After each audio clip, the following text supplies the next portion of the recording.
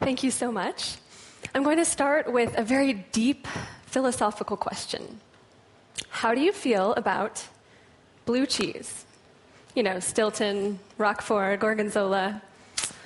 Most people have pretty strong opinions one way or the other. They love it or hate it. I'd like you to imagine someone who does not share your opinion on blue cheese and consider whether you'd be happy to have this person as a neighbor, a close friend, or a romantic partner. And keep these feelings in mind. Another controversial topic is abortion. Should it be legal or illegal? Think about your own opinion, and now consider whether you'd be happy to have someone who does not share your opinion on abortion as a neighbor, a close friend, or a romantic partner. Not quite the same as feeling on Stilton, right? These questions I've asked you are adapted from research by Linda Skitka at the University of Illinois. Her research has shown that there's something special about moral values, like opposition to abortion, as opposed to non-moral values, like your feelings about blue cheese. And as you might expect, disagreement on moral issues is much more damaging to social relationships than disagreement on non-moral issues. Why is it that a blue cheese lover is perfectly happy to befriend, marry, have kids with a blue cheese hater, but there exist anti-abortion extremists who think it's justifiable to kill another person in a church just because he disagrees with them? We've got to figure this out because we now live in a world where extremists, guided by their moral convictions, can do a lot of damage. We can start by asking ourselves how it is that we know something is right or wrong. And it turns out, actually, for a lot of people, this question doesn't even really make any sense because people often experience moral beliefs as if they are objective facts about the world. So for someone opposed to the death penalty, for example, the fact that it is wrong seems as obvious as the statement 1 + 1 = 2. And we have some more evidence for this from research by Jeffrey Goodwin, now at the University of Pennsylvania. He ran some experiments where he presented his volunteers with a series of statements in the following categories. Facts, like Boston is further north than Los Angeles. Ethics, like opening gunfire on a crowded city street is wrong. Social norms, like wearing pajamas to a TED Talk, is wrong. And tastes, like classical music is better than rock music. And for each statement, subjects had to answer yes or no to the following question. Does this statement have a correct answer? And here's what they found. Not surprisingly, people felt most strongly that facts had correct answers while tastes did not. But notice that the statements of ethics looked more like facts than like tastes. And we see this overlap between facts and values in the brain as well. Sam Harris and colleagues scanned people's brains as they evaluated the truthfulness of factual statements, ethical statements, and religious statements. They found that a region of the brain called the medial prefrontal cortex was more active when people believed a statement to be true than to be false. But importantly, activity in this region did not differentiate between the different categories of moral beliefs, of different statements. So mathematical beliefs, like 2 + 2 = 4, showed a similar pattern of activity to ethical beliefs, like it's wrong to take pleasure at another's suffering. Now, the upshot of all this is we think that there's a right answer to moral questions. And here's the rub. If you and I disagree, and we both can't be right, well, who's right? And of course the answer is obvious. It's me who's right. Obviously, my facts trump your facts. And therefore, you must be stupid or unreasonable. And of course, this kind of language is all too common in politics these days.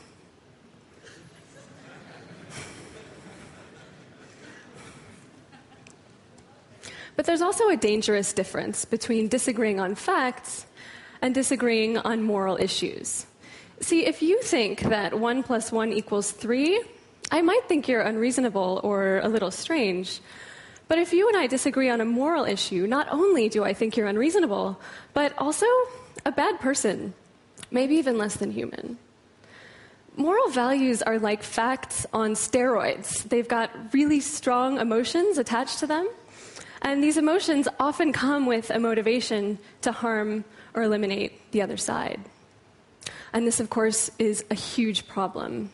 Because while we readily accept that tastes and opinions can change, facts are facts. I have my facts, you have your facts, and we're both so committed to those realities that it's senseless to expect either of us will ever change. Imagine trying to convince someone who's red-green colorblind that these two circles are different colors. There is nothing you can say to this person to make him see the world the way you see it. And the same, unfortunately, appears to be true with differences in moral viewpoints. Values seem like facts, and facts, by definition, are fixed properties of reality. So where do we go from here? I grew up in the States, but I've been in Europe for about 5 years now, and I've sort of watched as the political situation has become increasingly insane, increasingly extreme. And I really wanted to understand how it is that we get so attached to our moral values, myself included. And I'm a neuroscientist, so naturally I started poking around in people's brains. And I found out that our moral values are a lot less stable than we think. What if I told you that a pill could change your judgment of what is right and what is wrong? Or what if I told you that your sense of justice could depend on what you had for breakfast this morning? You're probably thinking by now, this sounds like science fiction, right? Neurons in the brain use chemicals called neurotransmitters to talk to each other. Here we have two neurons. The gap between them is called a synapse. To transmit a message across the synapse, this one neuron must release neurotransmitters into the synapse where they bind to receptors on the next neuron and propagate the message. The brain produces and releases these chemicals in response to various situations. My colleagues and I wanted to know whether manipulating people's brain chemistry could change the way they respond to moral situations. So in one study, we presented our volunteers with a moral dilemma like the following. There's a trolley. It's headed out of control down some tracks towards 5 workers who will die if you do nothing. However, you can stop the trolley by pushing a man carrying a heavy briefcase in front of the trolley onto the tracks, and he will die, but the 5 others will be saved. The question is it morally acceptable to harm this one person to save the others? And of course, there's no objectively correct answer to this question. In fact, there are 2 schools of moral thought that take opposing views. So the utilitarian school, rooted in the works of Jeremy Bentham, judges actions based on the outcomes they produce. So morally appropriate actions are those that result in the greatest good for the greatest number.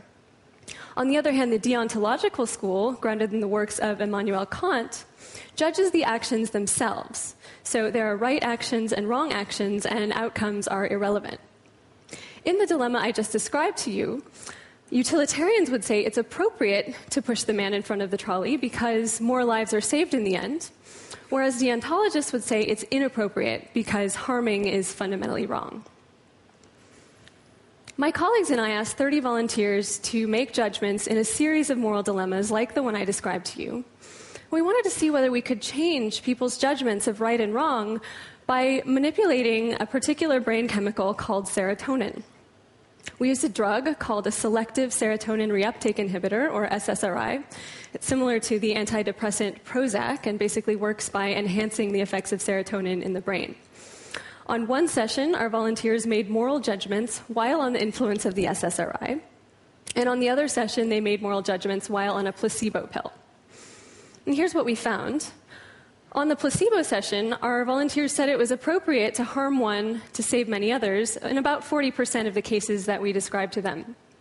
And when we gave them the SSRI, they were significantly less likely to say it was acceptable to harm one to save many. In other words, the drug made them less utilitarian. Now, take a second just to think about these results. The debate between utilitarians and deontologists has been raging for hundreds of years. We gave people a single pill, and without even knowing it, they gave different answers to this question of whether or not it's okay to harm one to save many others. So could the difference between people like Bentham and people like Kant boil down to serotonin levels in their brains? And on a more serious note, what are the implications of this for other kinds of ethical questions? So taking this idea further, my colleagues also looked at whether serotonin levels influence the way that we respond to being treated unfairly. We used a game from economics called the ultimatum game. There are two players, a proposer and a responder. The proposer suggests a way to split a sum of money with the responder. The responder can either accept the offer, in which case both players are paid accordingly, or he can reject the offer, in which case neither player gets any money. Many studies have now shown that responders will typically reject offers they perceive to be unfair, which makes sense. I think a lot of us would rather have nothing than let someone who's treated us unfairly get the lion's share. In our study, we wanted to see whether we could shift around people's responses to unfairness by changing their serotonin levels. We did this by changing people's diet. So the raw ingredient for serotonin is the amino acid tryptophan, and we all must constantly replenish our supply of tryptophan by eating protein-rich foods. In the lab, we are able to manipulate serotonin levels by giving people a protein shake that lacks tryptophan. And on our placebo control session, we give people a shake that looks and tastes the same, except for it does contain 2.5 grams of added tryptophan. And we gave people these drinks and had them play the ultimatum game in the role of responder. And we measured rejection rates for unfair, medium, and fair offers. On placebo, you can see people reject a lot of the unfair offers. They hardly ever reject the fair 50-50 splits. And here's what happens when we lower serotonin levels. Rejection rates go up for the unfair offers. Now, take a second again to just pause and think about this. The only difference between these two treatments is 2.5 grams of tryptophan in the diet. That's it. Our volunteers don't feel any different on the two sessions, and they don't notice any changes in their behavior. And yet, this subtle difference was enough to change the way that they responded to being treated unfairly. Now, it's important to point out, in these lab studies, we artificially manipulate serotonin levels. But out in the real world, serotonin levels do fluctuate naturally in response to things like changes in diet and stress levels. What this means is our moral values could be shifting a little bit all the time without us even knowing it. And we do have evidence that this kind of thing is happening out in the real world. Shai Danziger and colleagues looked at parole board rulings, judges' rulings of whether to grant parole to prisoners. Here we have the proportion of favorable rulings on the vertical axis, and on the bottom we have basically time of day. Here on the vertical axes are the judges' meal breaks. Yep. It turns out, if you're coming up for parole, you are more likely to be granted parole if your hearing takes place after the judge had a snack. I hope that this worries you a little bit. And more seriously, I hope that I've convinced you that our moral values are a lot less stable than they appear to be. And this is important because it turns out that simply believing that moral values are changeable as opposed to fixed can have dramatic effects on our willingness to cooperate and compromise. The Israel-Palestine conflict is one of the biggest ideological clashes of our time. It's resulted in thousands of deaths on both sides, huge costs in quality of life. Aaron Halperin, Carol Dweck, and colleagues recently reported that beliefs about whether groups have a fixed versus changeable nature can influence Israeli and Palestinian attitudes towards each other and their willingness to compromise for peace. In their experiment, Israelis and Palestinians were randomly assigned to read one of two articles. One article suggested that aggressive groups have a fixed nature, and the other article suggested that aggressive groups have a changeable nature. Those who read the article about changeable groups were more likely to be willing to meet with the other side and hear their point of view, and more willing to compromise on issues like the status of Jerusalem and settlements in the West Bank. What this means is, if we can wrap our heads around the idea that moral values are not fixed, but can change, we're more likely to listen to each other. And here's a crazy idea.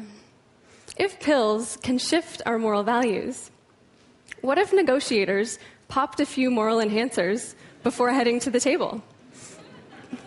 Such an intervention might make it easier for opponents to see each other's side. Now, of course, we have a long way to go before we fully understand which brain chemicals influence which kinds of moral beliefs. But I do think it's plausible that one day we will have the expertise to identify different brain systems that drive preferences for conflicting ethical principles. As long as we believe, falsely I might add, that our moral values are unshakable, we will continue to invest our resources in fighting with each other, rather than searching for a middle way.